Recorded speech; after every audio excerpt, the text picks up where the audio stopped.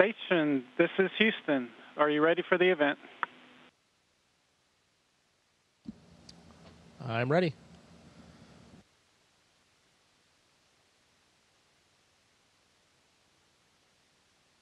We're ready. KCRG-TV, this is Mission Control Houston. Please call station for a voice check. Station, this is Jay Green with KCRG-TV. How do you hear me? I've got you loud and clear, Jay. It's great to be speaking with you. What's life like in outer space for you so far?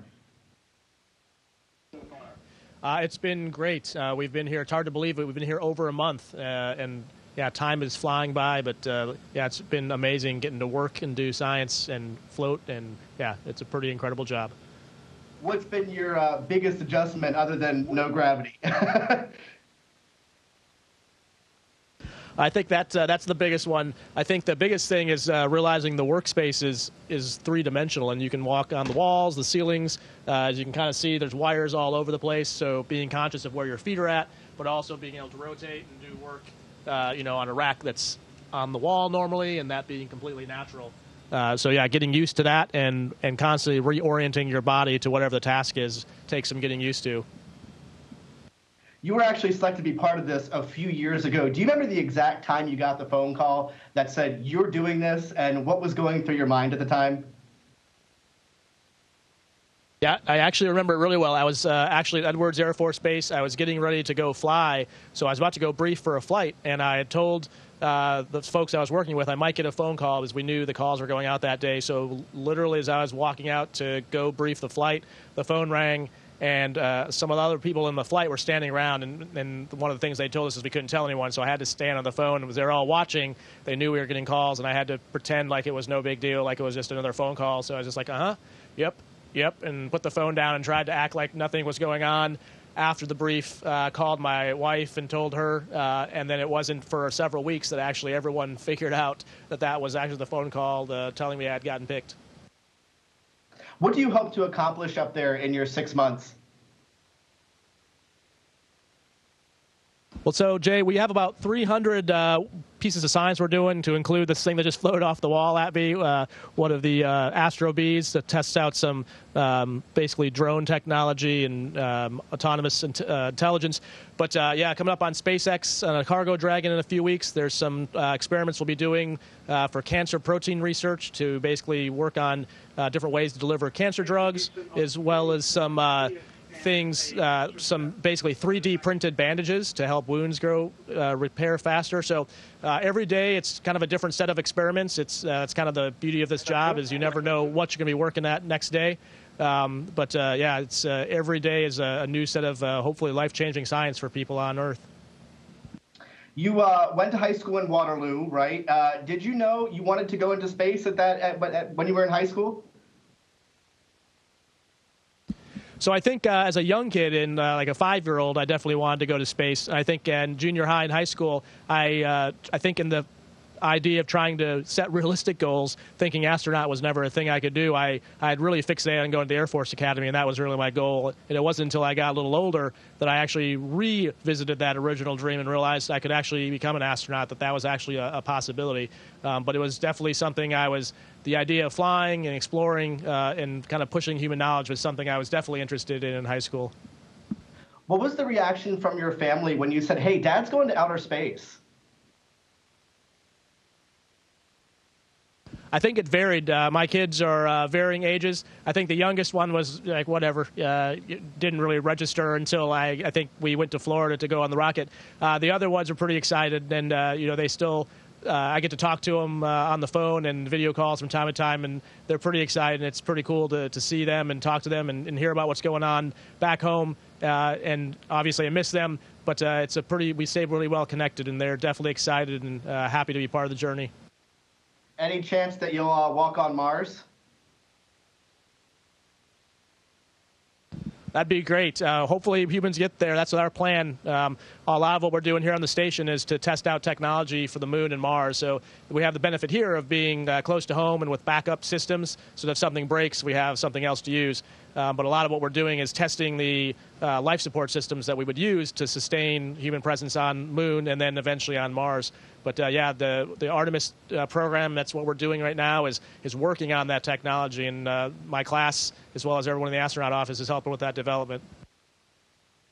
What do you think will be your biggest challenge up there? In the near term, I think just staying ahead of things. So every day is different. And so a lot of what we're doing is the result of years of research and work by scientists on the ground. So trying to make sure that we do our due diligence to succeed and make sure that their experiments work well. So a lot of work on our part to make sure that works. So that's the near term. I think in the long term for the Artemis program, it's the human lander system. We have the Gateway, which is the station around the moon. We have the SLS rocket. We have the Orion module, and the HLS, the lander that gets us from the Gateway down to the surface is the thing we're working on now. So that's a lot of engineers and astronauts working on developing that program as we speak, and it's coming along quickly. But I think that'll be the biggest challenge here as we move forward and send humans back to the moon to stay. One final question for you. What do you want to say to the people of Eastern Iowa? Let's say I got to see Iowa from space the other day. I was able to trace back the Mississippi and then look west and see the snow line. So I could tell there's some folks in Iowa that have snow and others that are lucky to not have it, and definitely snow up here. But definitely thank the folks of Iowa for the upbringing I got. It definitely, those Midwest ethics and work values are why I'm here. And, that culture of a small town kind of, community, but also lots of opportunities. So to the people of Cedar Falls, Waterloo, and all of Northeast Iowa, thanks for getting me here. And I love looking down there and seeing that snow line halfway through the state. All right, Station, that finishes my portion of the interview. All right, thanks, Jay. Have a good day. Station, this is Houston ACR. That concludes the KCRG-TV portion of the event. Please stand by for a voice check from the Kitsap Sun.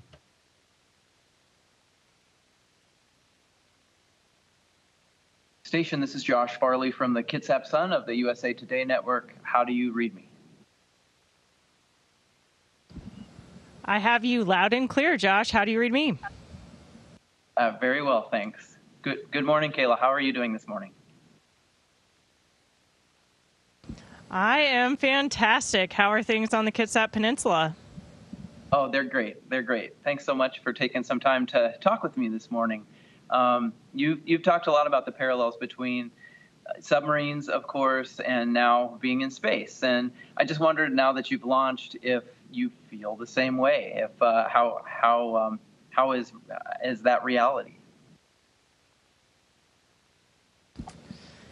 I feel that more and more every day that I spend aboard the International Space Station.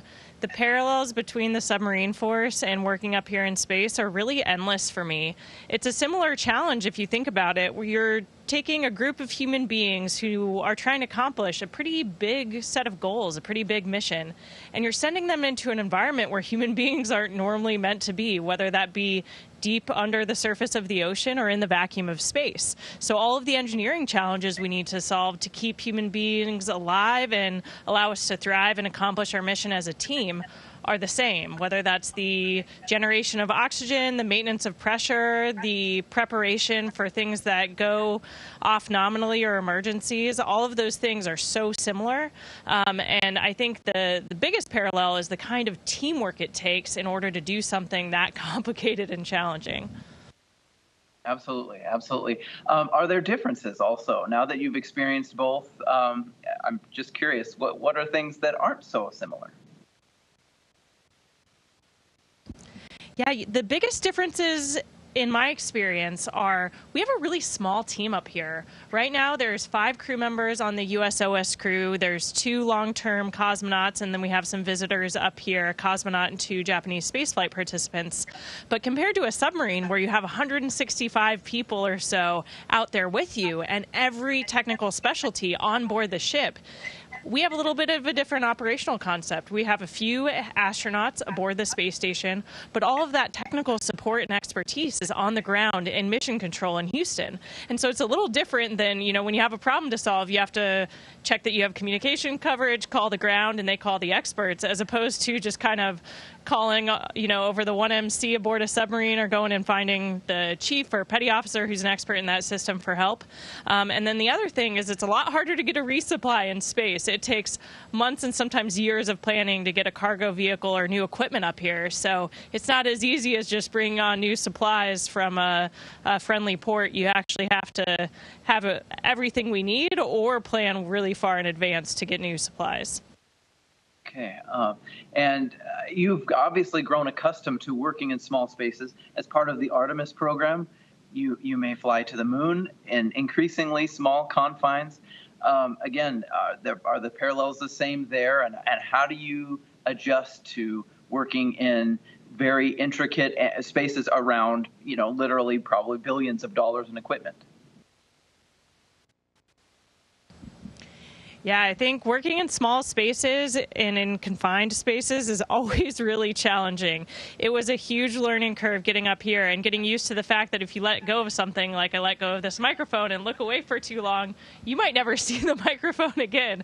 So you really have to pay attention and get used to those things and be really efficient with how you use your space. But the other challenge of working in tight quarters is working with a team. You know, other human beings in those tight quarters can be really challenging. This crew is fantastic, the Expedition 66 crew, and we're having a fantastic time every day. We laugh together, we support each other, and it's just reinforced a lesson I learned in the submarine force, that who you're doing it with matters way more than what you're doing. So having the right people around you makes anything possible. Okay, and what was it like to launch into space? And was there any part of your training that maybe didn't prepare you for that? Like, was there anything that surprised you? The ride to space was absolutely incredible. We launched aboard a Falcon 9 in a SpaceX Dragon capsule, and they've really refined the training since the first few flights. They have recordings of what you can expect it to sound like. We do centrifuge training to experience the G-forces. We practice all the nominal and off-nominal procedures. And so I think for us, we were actually surprised how smooth the ride was. It was actually kind of hard to tell sometimes that you're in a rocket because it was so smooth. And when we finally reached microgravity, we needed our zero-G indicator to let us know that we were actually in space. So most of the time we're just pinching ourselves. But I think our training prepares us really well. But there's some things you just can't plan for until you experience them yourself. Getting used to weightlessness, how your body feels in weightlessness, how to get around. So there are certain things you just have to wait till you get your first chance to do it. Cool. And what about the spacewalk? Obviously, repaired a damaged antenna. I'm curious how that went. What was it like to be out and floating in space for 6 hours plus? 6 hours plus. The spacewalk was absolutely incredible. I think that's a big part of every astronaut's dream to come to the space station, includes hopefully the opportunity to do a spacewalk. And I was lucky enough to be part of the team that replaced the antenna you mentioned. And the biggest thing to get used to going outside in the vacuum of space in a spacesuit is it's so different than looking out a window. I thought it was overwhelming and intense to see the Earth through the cupola window here aboard the space station, but seeing it with a full field of view through my spacesuit helmet just blew me away. You really get a sense for how beautiful, how huge the world is. It's moving below you at 17,000 miles per hour, and it's just incredible. And the best part, I think, about that day was just the entire team showed up and brought their A game. We were outside getting our work done, but we were supported by the rest of the crew inside who suited us up or did robotics operations, and the team in mission control who was ready to support us when things didn't go according to plan. So it just felt like such an honor to be a part of that team. Cool. Is there anything about being in space that scares you a little bit? I know that there was a missile launched into a satellite that broke, and some of that space debris can be a bit hairy at times. Is there anything that is kind of puts your on edge a little bit? You know, I always feel that our training prepares us to deal with those unexpected circumstances that come up. And really, I've never been uncomfortable or nervous because I really trust our team.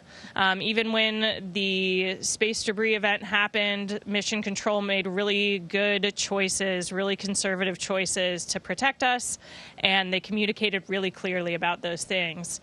I would say the only time I kind of, said, whoa, this is kind of intense, was actually on the spacewalk. It's pretty intense to look down at the world. Sometimes you get the sensation that you're just like hanging off the edge of the cliff at the highest height you've ever been at.